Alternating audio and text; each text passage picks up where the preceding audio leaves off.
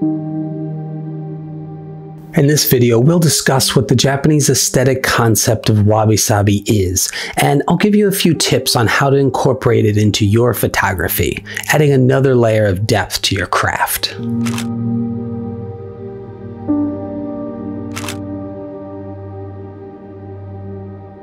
Hi, I'm Josh, and welcome to Shizen Style Photography. To me, wabi-sabi photography is about capturing moments of time that reflect solitude, impermanence, and rustic beauty. Wabi-sabi teaches me to look at the way the world is and appreciate its naturalness.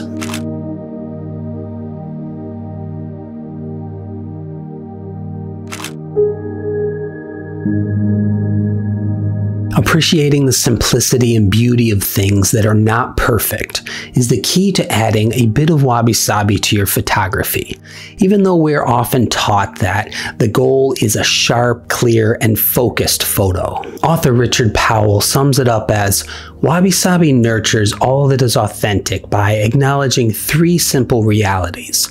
Nothing lasts, nothing is finished, and nothing is perfect. So what does wabi-sabi mean? Wabi. In essence, it is simple and humble. It's serene beauty expressing a mood of spiritual solitude. Sabi. Sabi means things whose beauty stems from age, referring to the calmness and beauty that comes with something naturally taking form over time. Zen Buddhism has taken these original meanings and shaped them into the concept of the beauty of imperfection and the inevitable and beautiful decay of things over time. This also incorporates an appreciation of the cycles of life in both nature and people.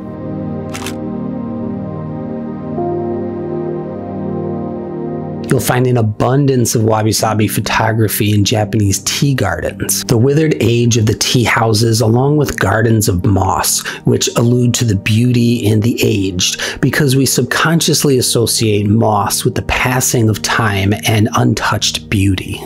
The Shizen side to wabi-sabi, as I encourage you to develop your own Shizen style, is that we can appreciate both things that are made by nature and things that are made by people. I believe the epitome of a Shizen style is where you can appreciate nature and creativity in the same scene.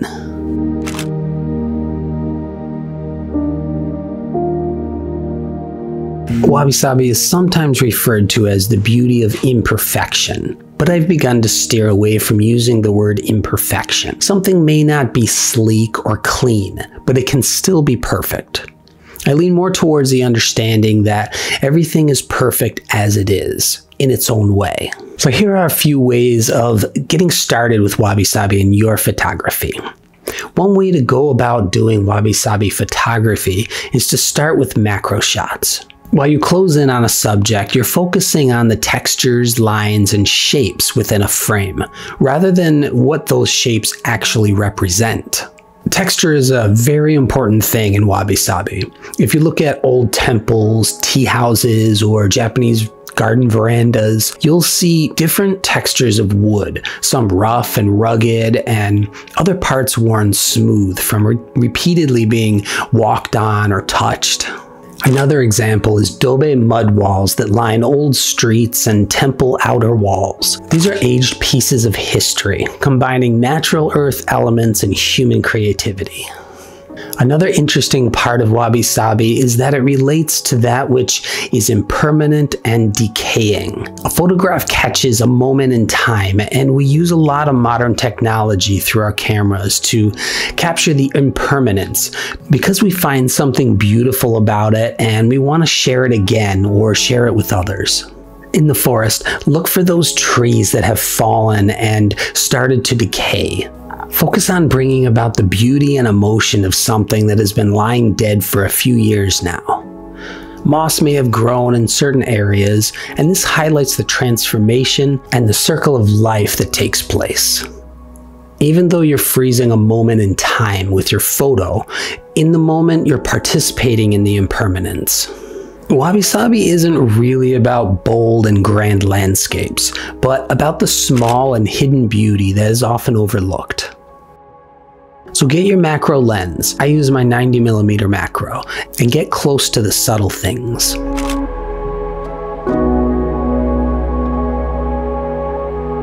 I mentioned Japanese tea houses before, and in Japan they have thousand-year-old traditions that can be seen on a daily basis. But I'm sure you can find traces of history wherever you live in the world. Even here in downtown Buffalo, New York, we have these old grain silos that would make for some great wabi-sabi photography.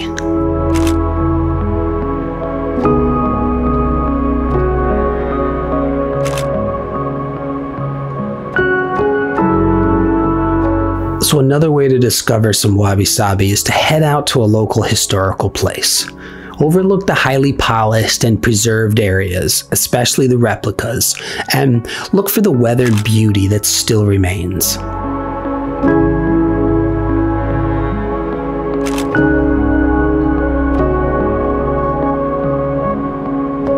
Some landscape photographers are very much opposed to allowing the hand of man to enter into their photos. But from the standpoint that humans are a part of nature, let this wabi-sabi photography exercise stretch your definition a little bit. Another way to start thinking about wabi-sabi is setting your camera on black and white mode. For Sony cameras and others too, I presume, if you're shooting in RAW, it'll also keep the color data for you later if you want it.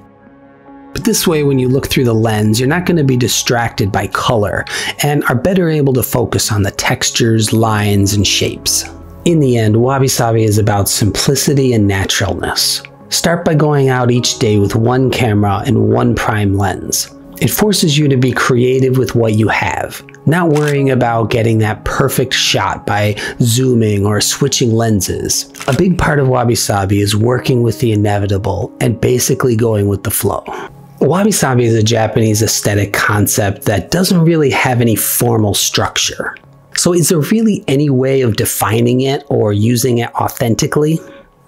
Bikyu from the 1500s is one of the most famous tea masters in Japan, and he is considered by many to be the leading authority on wabi-sabi. He said that you understand the essence of a concept by understanding its totality. Then after that you can adjust the form to your needs as they change with the current times. In a way, that's what I'm trying to do here. Present to you the various meanings associated with wabi-sabi and show you how it can be applied in different ways to your photography. Since wabi-sabi is so connected to other Japanese aesthetics, check out my growing playlist around using Japanese aesthetics to improve your photography.